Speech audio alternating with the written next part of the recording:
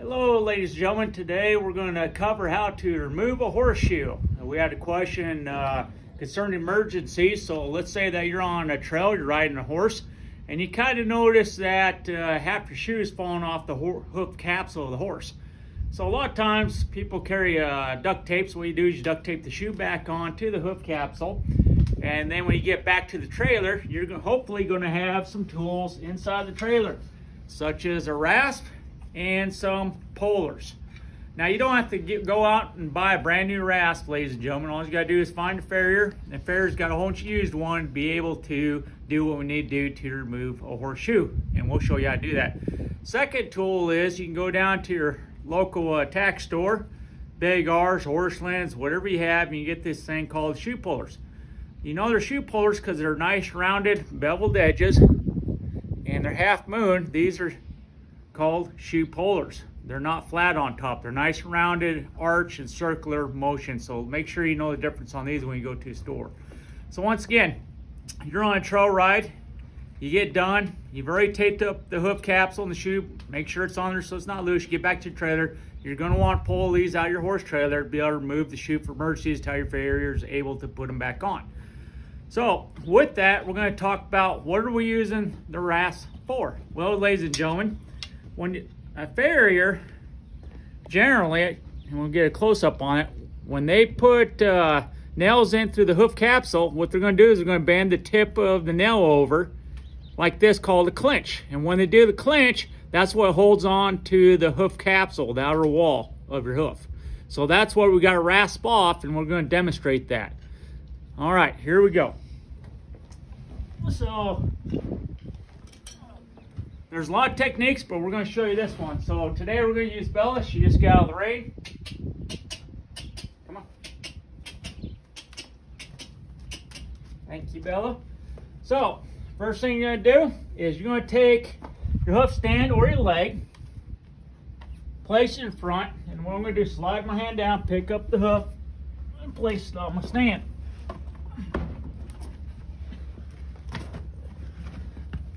So as you can see here, I have clinches. They're very long. What I'm going to do is I'm going to take the rasps and I'm going to go in a downward action. I'm going to make sure I'm not angled on my rasp. I'm going to lay it nice and flat on the hoof caps on the outer wall. And all you do is going back and forth. Make sure when you're rasping, you're not coming up here and hitting the hairline of the hoof capsule.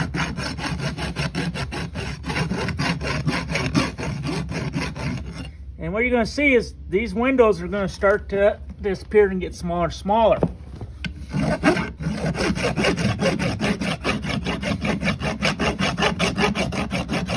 They look like this. So you'll see very small windows versus what they were before I started. You want them to get to this, not this.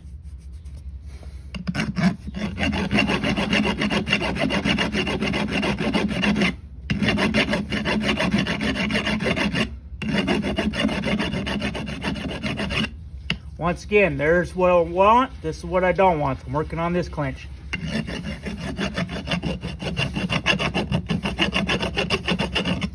Okay, now I got all my clinches filed off from the outside. Now I gotta go to the medial side.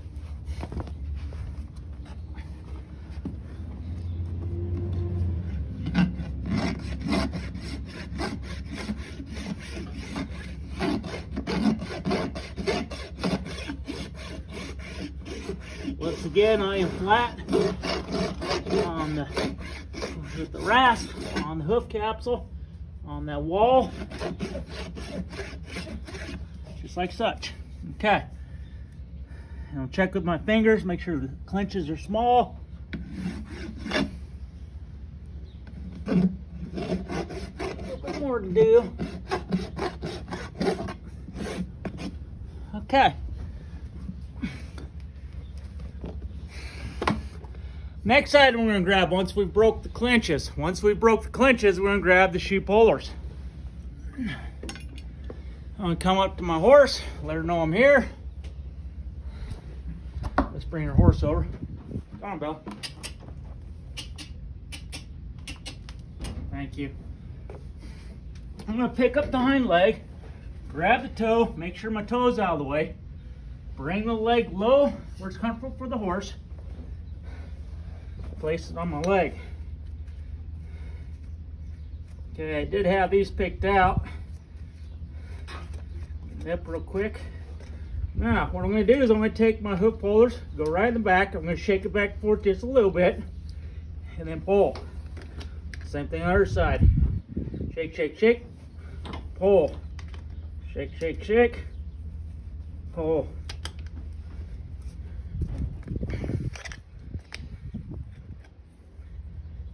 Shake, shake, shake, press.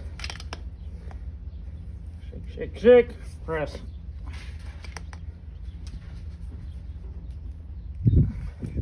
Okay, if I want, I can push down on the back of the shoe, pull the nails out if they're being stubborn, and you'll see the clenches are rasped off here, okay?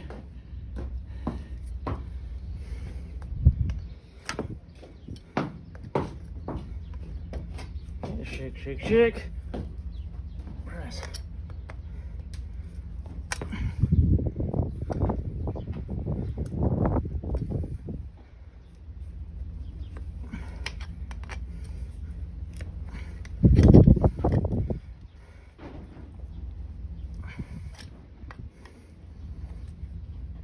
Shake, shake, shake, press off.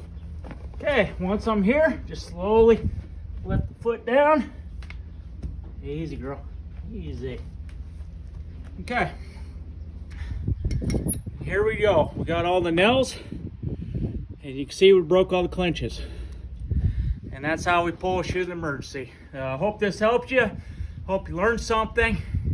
And be safe. If you like this video, hit like and please subscribe to my channel. We got more videos for you for emergencies and also for educational purposes. Thank you. Goodbye.